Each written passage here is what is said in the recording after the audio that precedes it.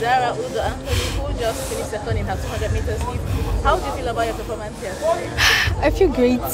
I did a PB, which is nice for me. Oh wow, what was your PB before now?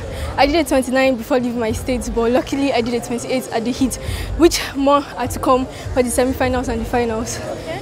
So you competed in the 100 meters as well. What was your performance like in the 100 meters? My performance was great, but we hope to see more next year. So Idara, for how long have you been into athletics? I would say I was running, but I later stopped. But I started fully this year.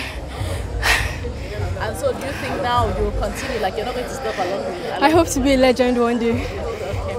So we know your mom is a famous athlete for Nigeria, competing for Nigeria for about 15 years now. That's Patience Okon-George. Yes, Mom. Tell me, what are the things you learned from your mom being an athlete who has represented Nigeria at the highest level? I learned never to give up. She's a pounder right now. She told me, whenever your legs tell you stop moving, you tell the legs, I can do this. Let's keep moving. Nobody dies. That's it. So do you do the 400 too? I don't know yet. So for now, you do the 100 and 200? Yes, Mom. Okay, I know your sister runs as well. Which event does she do? She's doing 400. She's doing 400. Yes. So what dreams do you have for yourself as well? How far do you think you can go in athletics? I want to be the best for my country, and I want to rank among the top 10 in the world when I grow up. So here, what other events are you going to do? Will you be doing the relays as well? Not really. But are there role models you have that you feel like, I want to be like this person?